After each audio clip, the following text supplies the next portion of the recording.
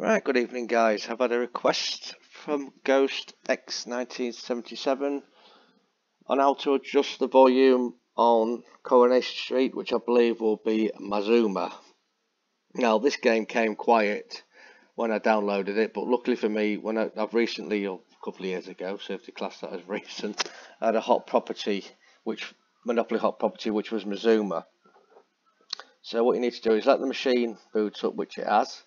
Now the cursor might be a little bit out of line to you guys, but what you need to do anyway, just click, make sure the refill box is ticked, make sure S door is clicked, which is the front door. Now the machine obviously is going to reboot again, and this puts it in sort of a test mode and also other stuff. So let it boot up, and then eventually the start button will flash and it'll come up with like something like 1 PD, basically how many pound coins you got on the hopper. So let it all line up. Scooby-dooby-dooby-doo. Okay, are we ready? Yes we are. Yeah, refill coins. Yeah, here you go, refill 1 PD, 54. So what you do, press start. Now you got 3 buttons here flashing. That's for your left scroll. That's for your right scroll. And your start button select. So get round to volume control.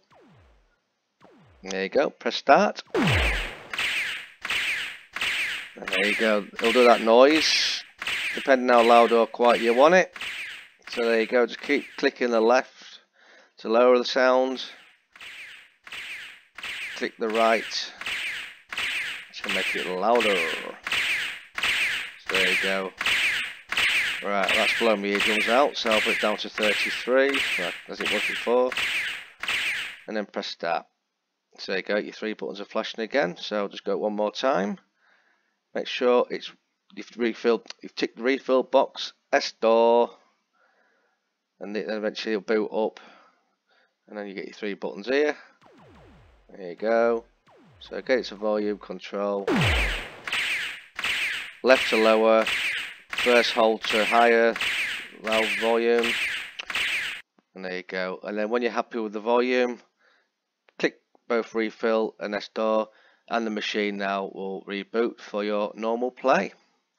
So I hope that helps you. So that's how you adjust the volume on Mazooma. But obviously if you've got a real machine, you will need a refill key to do the process. Anyway, thank you for watching, and I'll see you in my next video. Goodbye.